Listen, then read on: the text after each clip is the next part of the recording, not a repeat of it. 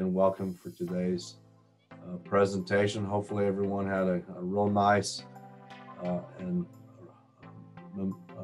Easter weekend, and spring is here. It's going to get hot this week. It's hard to believe already 90 plus degrees temperature, but that's weather. It changes here in South Texas on a heartbeat. So while y'all guys are chatting in your questions, you can put your name, where you're chatting from. That does help, and your specific a question that you might need a little bit help. So while y'all are doing that, I threw a couple of seasonal slides in here while Ruby and Denise gets the questions put in order here.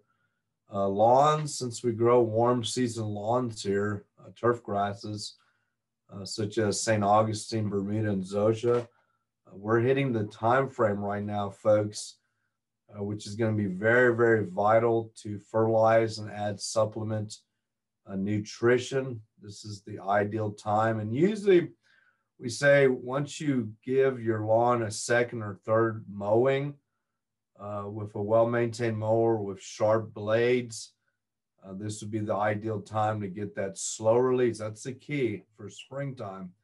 Slow release fertilizer put out. We've been recommending the 1959 for 42 years. So it's a proven fertilizer, great on your spring and fall vegetable garden, as well as your trees and shrubs, flower beds in early March when everything's starting to bud and start push out. But get it out here on your lawns, all your independent nurseries in and around the area, as well as a lot of the feed stores have it. It's what we call a 3-1-2 or 4-1-2 ratio, nitrogen, phosphorus, and potassium. So do get it out as soon as possible. And we also want to share with you our first of the 2021 Texas Superstar plant releases. San Antonio has always been the hub of not only tomato trials, but also plant releases via the Texas Superstar plant program. And Celebrity, we're officially recognized as Celebrity as a Texas Superstar. So Celebrity was introduced by Dr. Jerry Parsons when he was doing the tomato trials as a numbers series. But this tomato's been around so long that it was here before the Texas Superstar program started. So we decided, hey, we've been using Celebrity as the lead tomato when we do all these tomato trials, and what tomato can be as good as Celebrity. And we like Tycoon and we like Valley Cat. Those three are what we consider controlled tomatoes. So get your tomatoes in the ground this week. If you have not done your spring planting of warm season crops, plant them in sun, fertilize them, cage them up, weed management, good watering, mulch them in May. Hopefully you can grow tomatoes as big as I do right there. And then looking for quality tomatoes, a Celebrity, Tycoon, Valley Cat, and others that Extension recommends to have 15 to 30 plus pounds in fruit. So we'll go ahead and get started, Ruby, if you guys are ready. Sure thing, David. Let's see. Our first question in the chat is, can we start pruning plants now that were damaged in the freeze? Yeah, you should have started pruning 2 weeks after that hard freeze, because 2 weeks afterwards, which was late February, early March, we could already tell by then what needed to be removed. But dead is dead, ugly is ugly. If there's no green on the top, you need to take all the ugly and dead out if you have not done so, or cut back to the greenwood. Of course, you take caution with grafted trees, especially citrus that are grafted, because a lot of those are pushing up from the rootstock. If the top's dead, it's dead. If the plants don't look like they're vigorously growing by May, and of course make it through the summer heat, we need to do some figuring out of replacing some plants in May, and then again in about September, October. Folks, simply put, there's plant shortages out there. You're going to be paying a premium price like everything else the last 2-3 months. Fuel's been going up. food's been going up, everything's going up. So plants are going to be the same way, but green means viability and a chance to survive. May is the key point, making the summer heat is the other, and if need be, replacing as late as September, October. And remember, we started increasing fertilizing, nutrition, and water once new leaves start emerging. And if we don't do this on some of these perennial type plants, and we do see like Gold Star Esperanza, Mexican Bird of Paradise, and other real nice Texas Superstar type plants pushing new growth out of that bottom, it's going to be very hard to remove that dead and ugly without damaging, bruising, or breaking that new growth on the bottom. So if you have not done so, let's get it out. Hopefully that crown of that plant is nice and firm. And, you know, we've lost a lot of plants. Y'all see it driving around the state of Texas. But see if that helps and go from there. Okay, thank you, David. Our next question comes from Barbara. She wants to know, how do you manage oak tree sprouts that come up under the trees?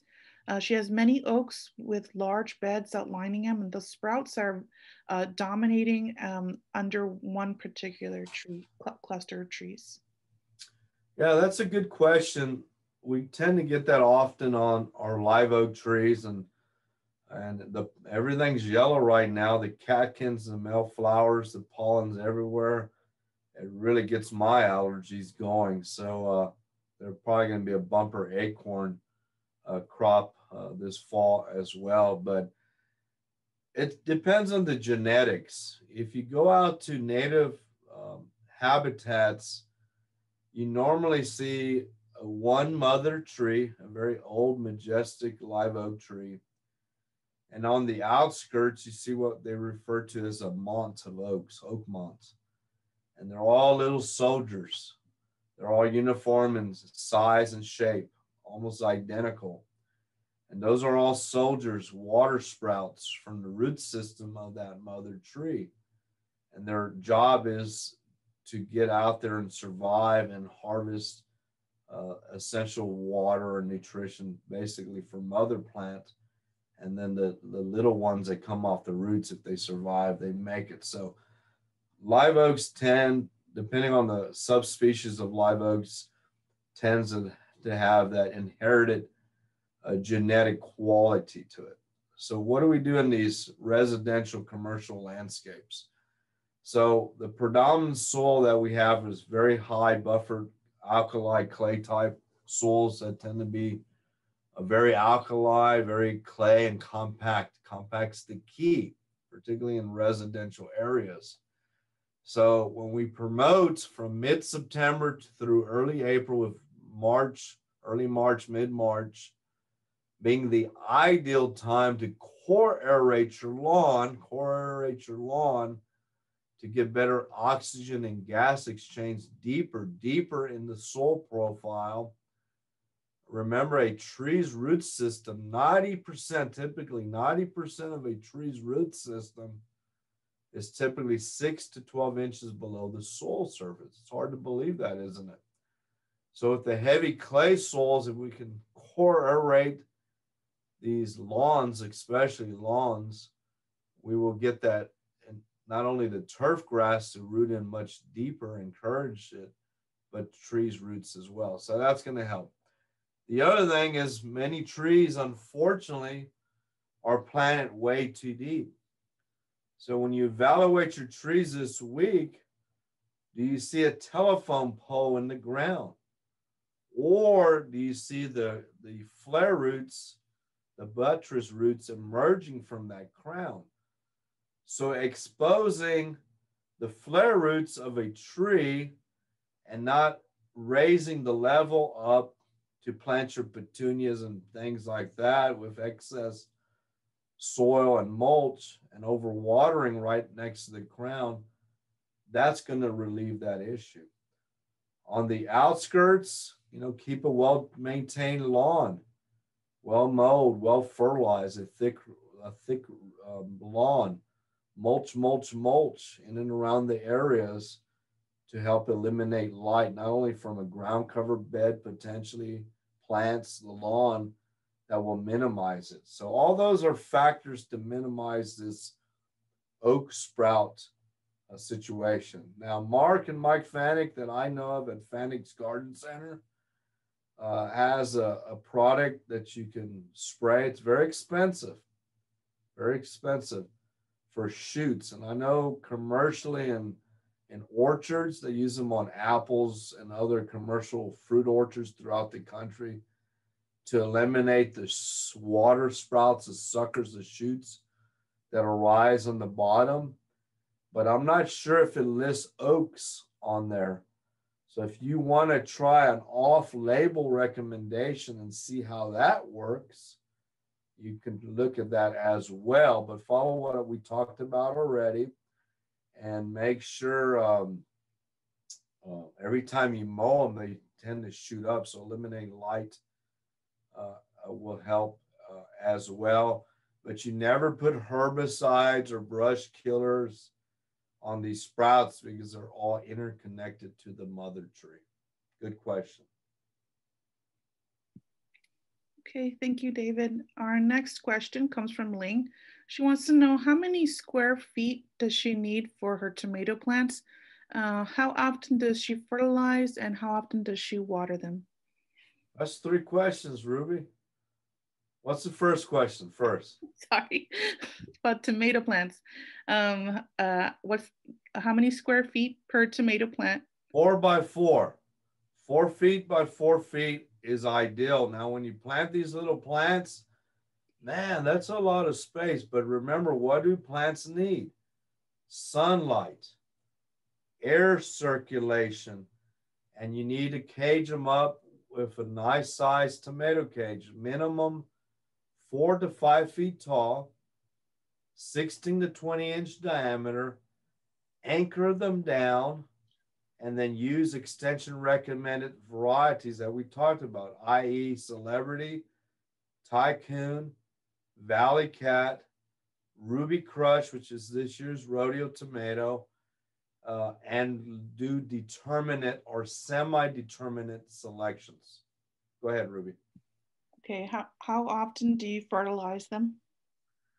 I'm a very strong proponent, either container plants, raised bed plants, or traditional garden situations to really incorporate 2 inches of finished compost with 6 inches of the existing soil. Remember, a good quality compost that's properly aged and decomposed. However, compost, which is typically manure-based, is not a fertilizer. It is a soil amendment. So in regular traditional beds, that 1959 fertilizer that we talked about for your lawn this month is excellent for your spring and fall plantings, incorporating 3 to 5 pounds with that 2 inches of finished high-grade manure-based compost into 100 square feet. That's your pre-plant fertilizer, okay? That should give it enough juice to start the race and finish the race so we can have that and these. That's what it's all about, right? Now for container plants or even tight, smaller raised beds, I would not use this formulation. I would use something such as Osmocote 18-6-12, which is also a 3:1:2 ratio, and use it what it says on the label, and go ahead and double whatever it says on that label for container plants, double it, and that's your pre-plant fertilizer. And then I'm a strong believer once a week for 3 weeks, especially on these transplants coming from the grower and retail operation. Once a week for 3 weeks, use a water soluble fertilizer as also another supplement. Something like Liquid Hosta Grow, Miracle Grow, maybe I'll grow, sometimes I grow. And you should have 3 water soluble fertilizers in your arsenal, because y'all don't want to eat barbecue every day. Plants are the same way, change up their nutritional needs, particularly on the water solubles. And the third one, Ruby? The third question was, how often should she water the tomato plants?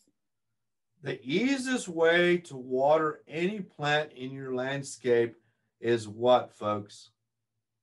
When it's dry. So that's when you need to water. So that means stick your second knuckle into the ground and see if there's good moisture. Get a big screwdriver or a old golf club and take the head off. And what do you do when you do a cake, right? Use a toothpick in the cake to see the moistness content. So if you drive that in the ground 4, 5, 6 inches deep and you pull it up, you can see where the moisture content is. So that means you're going to thoroughly deep water. When you water vegetables or any plant, you want to minimize getting the leaves wet, of course. But when you do give a plant a good drink, give it a good, thorough drink, deep drink. In May, it's the time when we put the organic double shredded hardwood mulch out with compost, and that will help hold that moisture and even more to help cut back on the water and the heat of summertime. And the only thing I want to also add to tomatoes and vegetables in general, try to minimize cut off any leaves that are potentially touching the ground. So skirt them up lightly when these plants are growing, and the mulch in May will help, because a lot of soil-borne diseases that splatter from rain or water and gets on those bottom leaves, and that's where we get soil diseases get into the plants. So that's another helpful hint to consider as well. Thank you, Ruby. Okay, thank you, David. Our next question comes from Lori, and she wants to know what is that nasty, barfy looking clump that she finds in various places in her garden beds in the morning. It's bright yellow on top and sometimes gray or brown. And when she pokes it, it releases very fine brown, dusty stuff. Ruby, I just ate lunch, Ruby. No, that's a what we call a saprophytic. Some people call it dog vomit fungus. It's a saprophyte. So what that is, it's a smut fungus. It's breaking down organic material. So you have some spores there, and it's basically the hyphae is growing in the bark or the organic strands or even roots of some plants. And that's the visible out sign that you see. And when you hit it or touch it, the spores come. So technically speaking, it's not really bad. It's beneficial because it's breaking down organic material. Yes, it's not a nice look to it. So either ignore it, get a shovel, and like you would do your animal when he drops his material, and shovel it up and disregard it, or any general all-purpose fungicide or a little bit of powdered elemental sulfur, sprinkle a little bit on top of it, will eliminate it quite rapidly. Okay, thank you, David. Our next question is also from Miss Lori. She says that she cut all the dead fronds from her sago, but she wants to know how long should she wait to see if new growth will come. Yeah, the sago palms. I was down at Port Aransas a couple weeks ago, and the Gulf Coast got hit hard, very bad. And sagos, which is a palm-like plant, and palms in general have been devastated.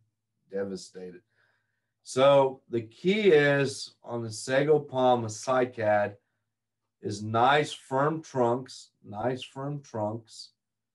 The center, which I call the candlestick, where the new leaves of fronds emerge out of, should have some feather-like, finger-like appendages, and that's where the new fronds want to emerge.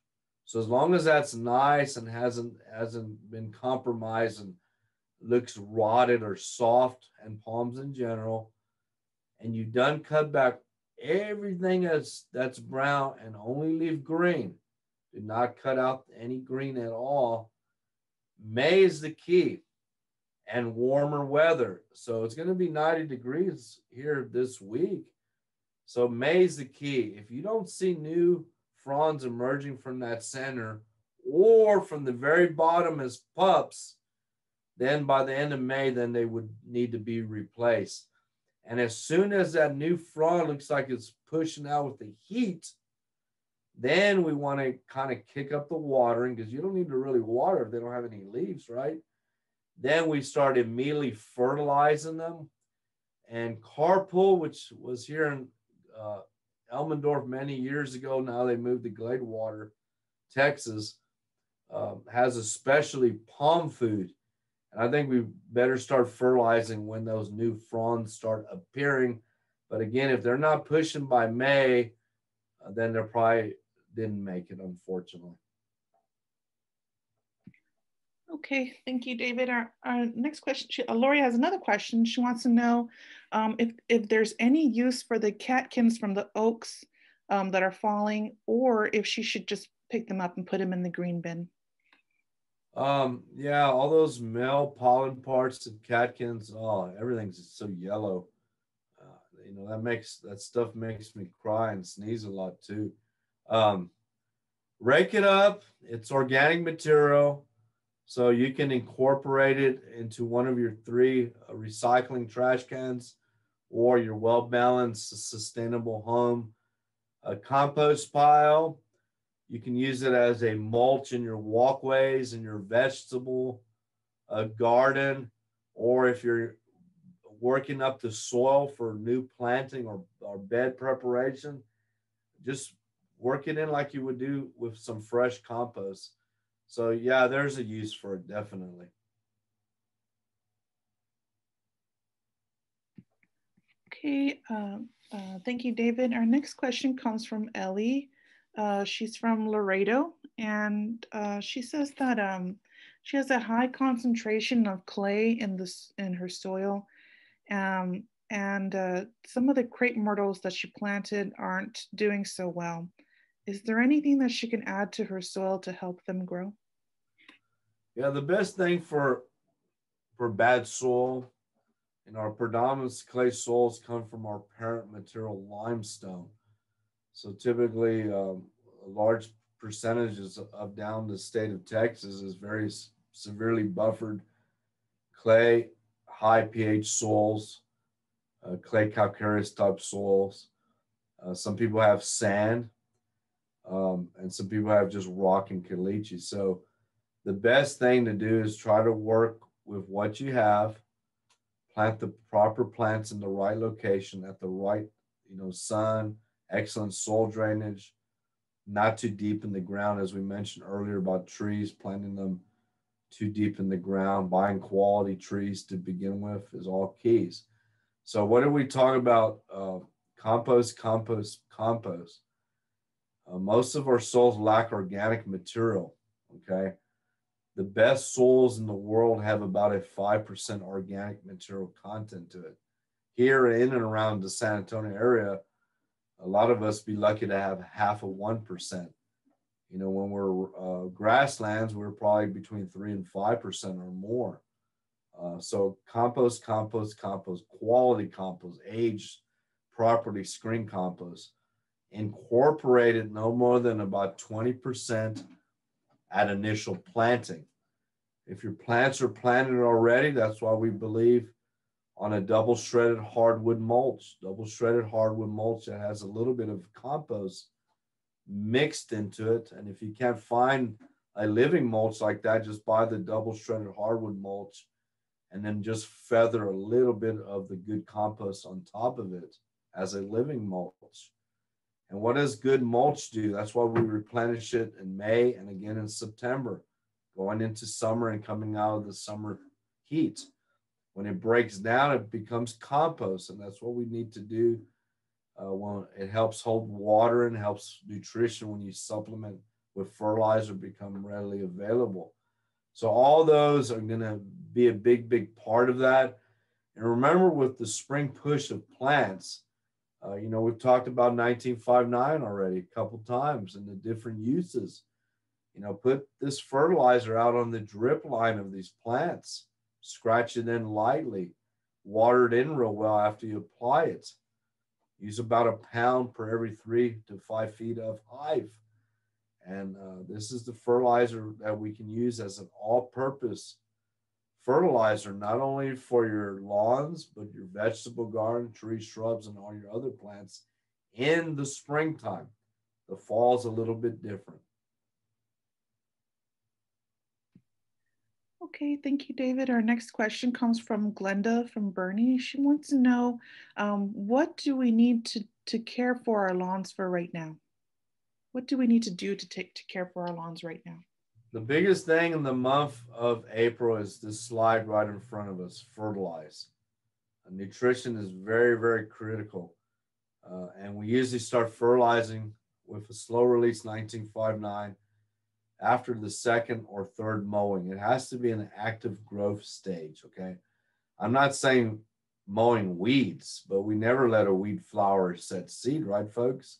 And I'm sure that y'all have listened to our archived webinars that we've done, that you've corrorated the lawn, you put your lawn dressing out already for the year, because you want to cut your water bill down big time in July and August. And you have a well-maintained mower. We know where the gas goes in our car. Hopefully we know where the gas goes in our lawnmower, but we have to do maintenance on these vehicles just like our lawnmowers, right? Same way, vice versa, right? Well-maintained mower is a filter in good condition, plugs, sharp blades, oil, etc., and get on it.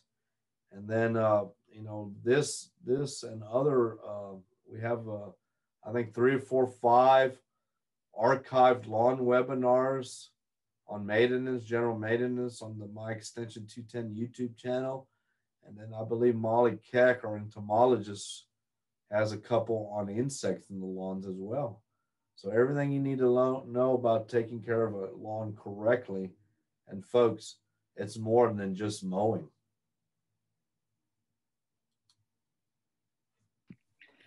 Okay, thank you, David. We have the next question from Glenda, and she asks, what is the best peach tree variety for sandy loam soil in the Atkins, Texas area? Okay, what I would do is go up to Fannick's Garden Center. Without a doubt, they carry the best selection of fruit trees. So it's just right around the corner where you're living there, southeast of Bexar County. Ask for Marker Mike and look for John Fannick Peach, named after their daddy, John Fannick Peach, and or a selection called La Feliciana. One of those two would be the best. And then your homework assignment is for sure on peaches, because peaches are input. You have to have a good location for them, good soil, and all that good stuff. So on our Aggie Horticulture website, under the fruit tree section, all the information on growing peaches, follow it to a T, and you can have some, and that includes spraying, planting, training, pruning, spraying, weed management, proper water, proper nutrition. All that information is on the Aggie Horticulture website. Okay, thank you, David. Next question comes from Robin from San Antonio. She says that her Meyer lemon has bloomed during the snow, and now it has lots of pea-sized fruit and is blooming again. She wants to know when to cull the fruit and what is a good rule of thumb for that. Yeah, so especially young trees, be it citrus, peaches, or any fruit type tree, when they're young and even when they get older and mature, you do not want to overcrop these young trees. that means too much fruit load on them because it stresses. So a good rule of thumb for most citrus trees and most fruit trees in general, you should have one fruit to no more than two fruit per fruiting stem, ideally spaced every 6 inches apart. That's a good rule of thumb for all fruit in general. Okay. So when they're the size of a marble, that's when you start knocking them off. But you guys aren't going to do this. Y'all going to want every fruit on that tree to make it. So you're going to have an abundance of fruit, but they're smaller, and you're going to put so much stress on these trees that next year you're going to call us or email us or chat into us. I had a lot of fruit last year that were small. They weren't that juicy, but no fruit this year. That's called overcropping. So you got to do this. You got to do this. You know, spacing of the fruit is very important.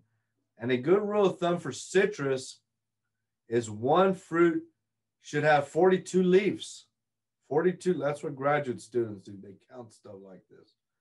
But we don't need you to count every leaf, but that's a good rule of thumb. Follow those, and you should have. So hopefully she probably protected this improved Myers lemon, because all the ones that were left outside or planted in the ground, 99.9% of those died. Okay, thank you, David. Robin said that she promises she'll cut the fruit. Okay, the next question comes from Ling. She wants to know, she says that she saw a lot of worms hanging down from trees in the McAllister Park area, and she wants to know if you have any information about the webworms this year. Is it going to be serious, and is there any ways to prevent them?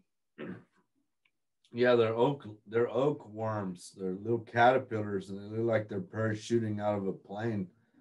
And if the wind catches them right, they look pretty cool, but they're very small caterpillars. So remember, a caterpillar is either from a moth, as these are, or even from a beautiful butterfly. So, you know, caterpillars are hosts. You know, the mother lays the eggs on host plants. So they're typically coming off of live oaks.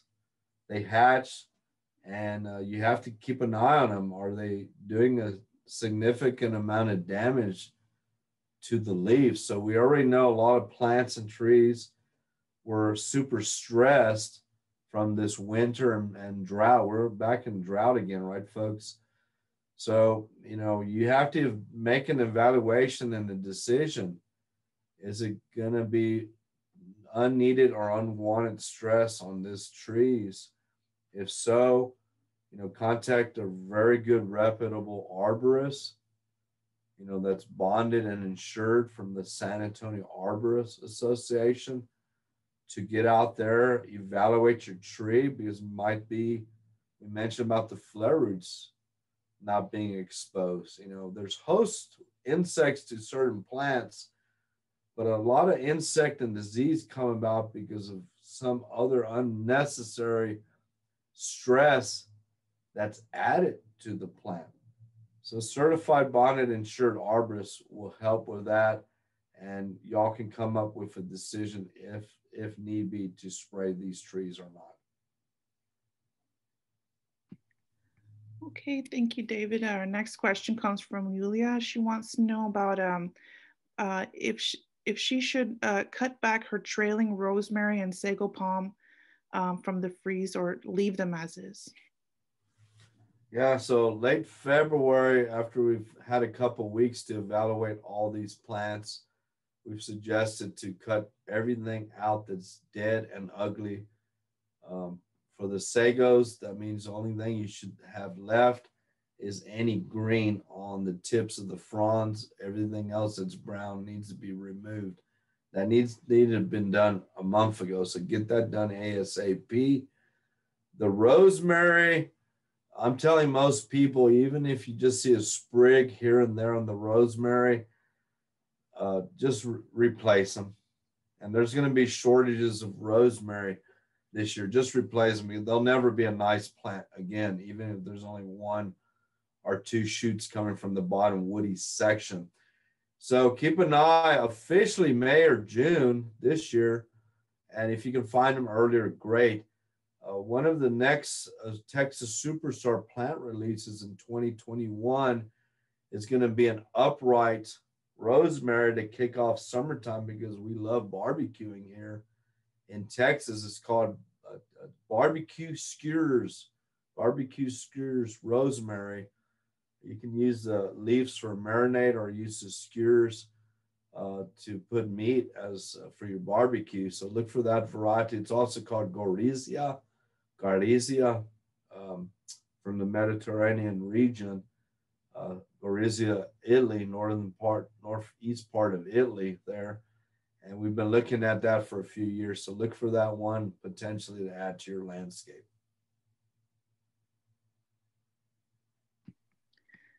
Okay, thank you, David. Our next question comes from Robin. She wants to know about soil testing. She says that she composts and uses mulch and uses Has to Grow. And each of her and her two other friends tested their soil. There didn't seem to be any difference between the amended soil and the bed that was new and just dug. So she's a little discouraged, after all that input. And she said the only good report was that the compost was high in nitrogen. And so she's wondering, why was there no difference between the soil that she has been amending and the other new beds that they had just dug? Okay, this is a very, very good question. And you've heard me today and in numerous talks in the past, the importance of nutrition. So you have to know, first of all, why are you taking a soil test? What is your purpose of this soil test? That's the number one thing.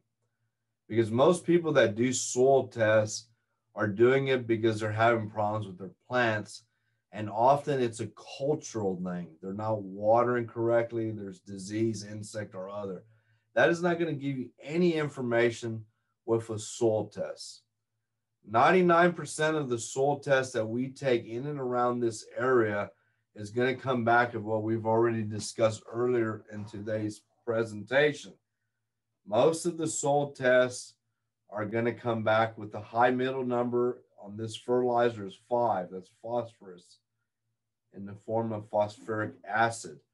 So a lot of these tests come back the same: high in phosphorus, low in iron, very high in calcium, because what is our parent material, right? Our clay calcareous type soils.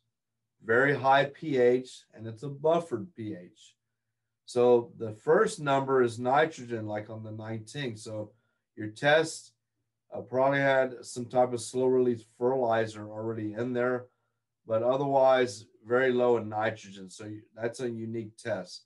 So a soil test is also as good as you conduct a test. So the bottom line is, I tell folks, most of y'all, unless you're an agriculture or a golf course or sports field person that has specific needs, then we should be soil testing, because otherwise, for most homeowners, spend that money on a bag of granulated fertilizer. Granulated, much better than the liquids, much better and longer lasting, of course. Keep doing what you're doing. Build up the organic material, composting at home, mulching the top of your plants, working in no more than 20% of the organic material with the native soil. Okay, but remember, compost and mulch are soil amendments, they're not fertilizers. Okay, so it depends on the type of plants. We talked about lawns.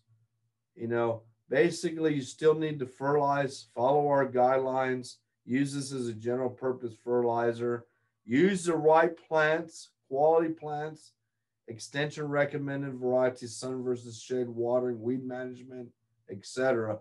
And then you'll tell the difference.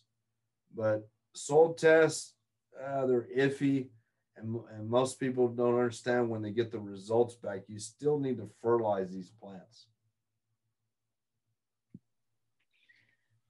Okay, thank you, David. I hope that answered your question, Robin. If not, you can type it in the chat and we can ask it differently.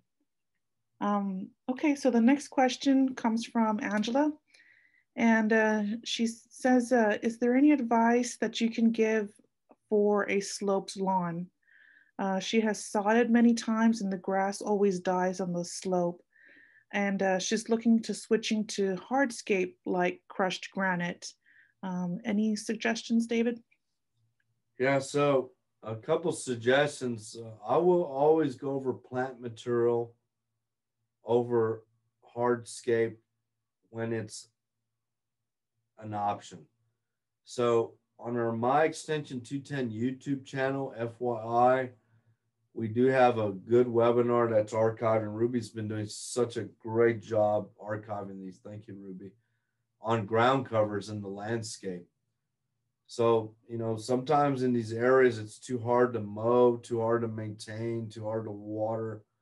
And turf grass has its place, but if we can take the less amount of turf grass and use plant material, we have a lot of options for plant material as ground covers on that ground cover webinar on the My Extension 210 YouTube channel.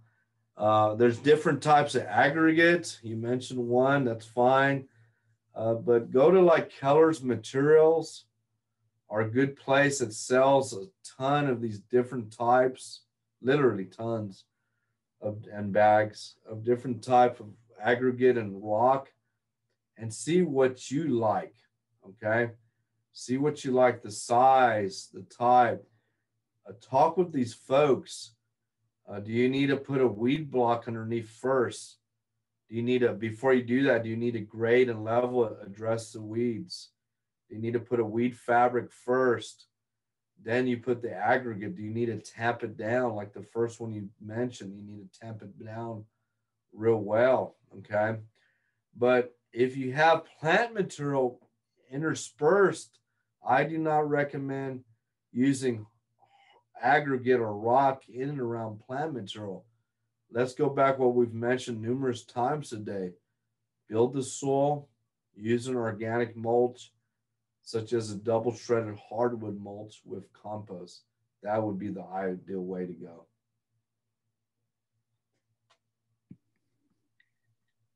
Okay, David, she did mention, Angela did mention that this spot is under a tree. Would the suggestions be the same?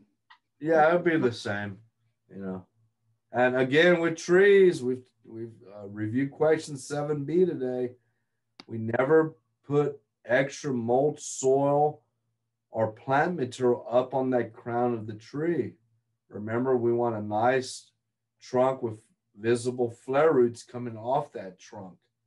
You know, I've seen people raise the trunk with 3 feet of excess soil and plant their little petunias, and they wonder why their tree's under stress. Okay, thank you, David. Well, that seemed to be that's the last question in our chat. Unless anyone has any other questions, please feel free to type them in our chat, and we still have about another 15 minutes or so. So if you do have a question, please feel free to type it in the chat for us today. So while people are doing that, this will be our next educational online session on Tuesday, April 20th at 12 noon. We'll be kind of talking quite a bit of what we've just been talking about today, but kind of things to do in the landscape at this time. Going into the May, you know, the oven turns on about mid-June. Kind of a few plant considerations, things to do here and there throughout your landscape. Remember, these are free webinars, and we know that you have to pre-register, and you're not guaranteed a space because we're limited on the amount of participants in these platforms. And thank y'all for for doing that, but we might try to make the best of what we can do um, with these. And then, of course, we've mentioned Aggie Horticulture.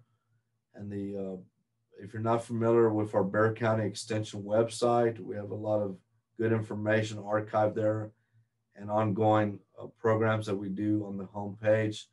And of course, plantanswers.com. If you're not familiar or utilizing plantanswers.com, besides the Aggie Horticulture website, tons of great archived information as well on there. And we talked about the My Extension 210 YouTube channel, which has a lot of great.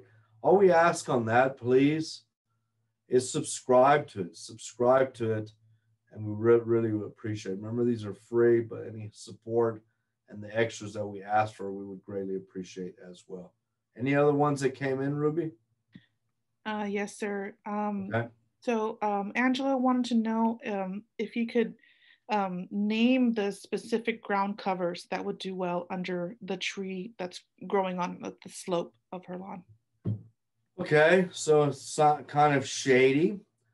So you can use, consider Vinca minor, Vinca major, blooms of purple dainty-like flowers. Either the low growing or a little bit taller growing monkey grass, the green liriope, English ivy or Algerian ivy. Again, just don't let it go up on the tree itself. And we have a few others archived on that online webinar on growing ground covers in the landscape. Okay, thank you, David. So Glenda just wanted to make sure, she wanted to know tips on on any lawn care that she should be doing right now. So since even after the freeze and the snow, is there anything different that she should be doing to her lawn right now other than fertilizing? All your warm season turf grasses, as we see in this slide, St. Augustine, Bermuda, and Zosia, if they have been well maintained before this unusual freeze weather predicament we had, you should see very little to no weeds out there. Okay. If you have weeds, you're not following a good program. So we mow to keep weeds in check, and we pull what we can. You never let a weed flower or set seed. After the second or third major mowing, then we fertilize, as we've mentioned a couple times today. This is very important, very important. It's getting dry, folks. So an inch a week is a good rule of thumb. If we can go from once a week to every 10 days, an inch a week, in lieu of significant rain, we should be watering.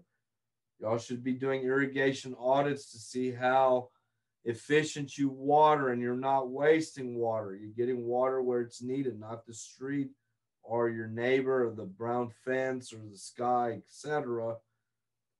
The San Antonio Irrigation Association, as you know, your plumber, electrician, etc., do you have a licensed irrigator that can help you with these needs?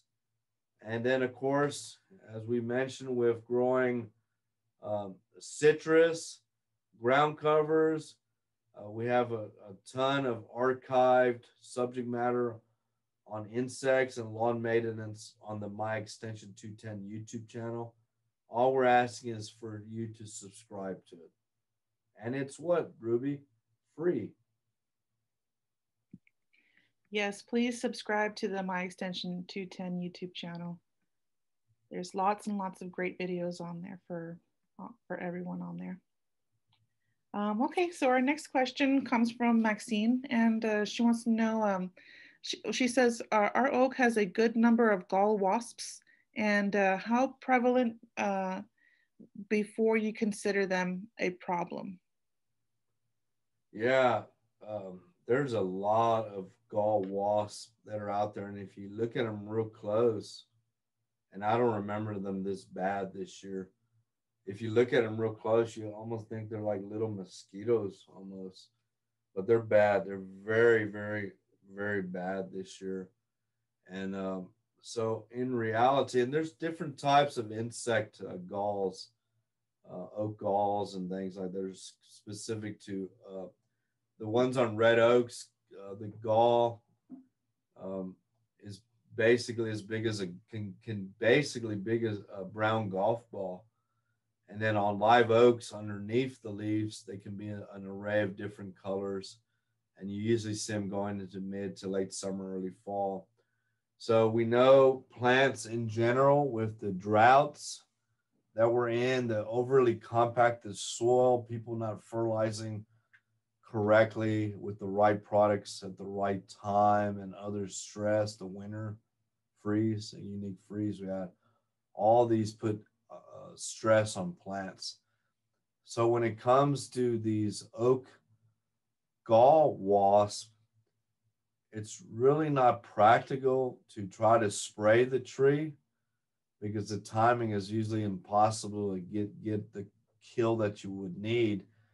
So if we keep the tree, as we mentioned numerous times, with exposing the root flare of the tree, loosening up or minimizing the compact soils, mulching, deep watering, what correct nutrition, all those factors, even if you get a large infestation of these colorful galls on the underside of the leaves, the wasp basically, when the leaf's growing and expanding, she lays and blisters and lays the egg casing under the leaf, and that's where it forms that gall, and the babies come out later in the season.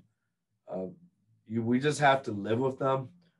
They can get pretty thick, and you tend to see a summer possible light drop or defoliation of some of these tree species. So that's most likely going to happen besides a heavy acorn set in the fall this year. So the best way to approach this is overall good health and maintenance of the tree, because trying to spray for them is not really economically feasible or practical. Okay, thank you, David. Our next question comes from Lori. She wants to know, is there any way to get daffodils to rebloom? If not, can you explain why they don't grow here after the first year? Yeah, those, where do they grow? They grow in Holland. So Holland's a little bit different climate than here, different weather. I think that even that tulip farm south of here, I think just closed down. I don't think they made it, which it's tulips bloom 2 seconds out of the year. So all these Holland bulbs, unless you're a florist, growing like Easter lilies and seasonal things, you can force them, get some blooms out of them for a very short period of time. But what you need to do on like certain types of gladiolas, certain types of daffodils, certain types of narcissus, is go into these high dollar nurseries or these bulb things and see if you can order them from a Texas distributor. And what you want is what we refer to as naturalizing. So you want things that naturalize, like the German bearded irises that are blooming, the old cemetery irises, the white ones, from old cemeteries and homestead. Those are what we want. So there are some naturalizing forms of these types of things, like narcissus and things like that. And I think there's a couple daffodils out there, but you need excellent soil preparation, excellent soil drainage, the right amount of sunlight. You have to be patient with them when they're not blooming 360 days out of the year, not to overwater or dry out that area. So look for these at some of the nurseries around town. But the key is not Holland or Dutch. You want naturalizing, and you're going to pay a premium price. There are a few out there. Look at some of these plant sales, like at the a garden club at the botanical garden and places like that, that some of these folks have them and they dig them and they trade them or barter or sell them. But that's what you want, is naturalizing bulbs. Okay, thank you, David. And let's see. And we have a question from Lori. She wants to know if you have any recommendations for small flowering plants in rocky areas. Small flowering plants in rocky areas. Well, it doesn't have to be rocky if you work in the compost and raise it up a little bit. But there's different types of sedum and succulents that you can consider. Low growing lantana, new gold lantana, and very xeric type plants like that that you can consider as well. You know, when it warms up going into May, you can look at like some of the Cora vinca, the periwinkle, which you can't beat that color, particularly with the summer heat. You can try some of the seasonal fall snapdragons that are more upright, like the angelinias, and most of these are Texas Superstar plants. So you can go to the Texas Superstar website on the homepage of Aggie Horticulture, as well as plantanswers.com, to read up about these and possibly some other ones to consider as well. Okay, thank you, David. And looks like we have our last question in the chat from Robin. She said that she had a small celebrity tomato come through after the freeze, to her astonishment. She had put like a little plastic food bowl over it to protect it. And she's taken really good care of it. She gave it a new name, the Snow Queen. And she wants to know, does this mean that it's a good variety, that she should try rooting some of the slips from the plant for next fall? Well, supposedly the plant made it through the cold spell. So the bottom line, is to see if it has fruit as big as this or fruit abundant like this. So you're not going to do any cuttings to see if it performs, because the plant should be green and vibrant and growing at this time.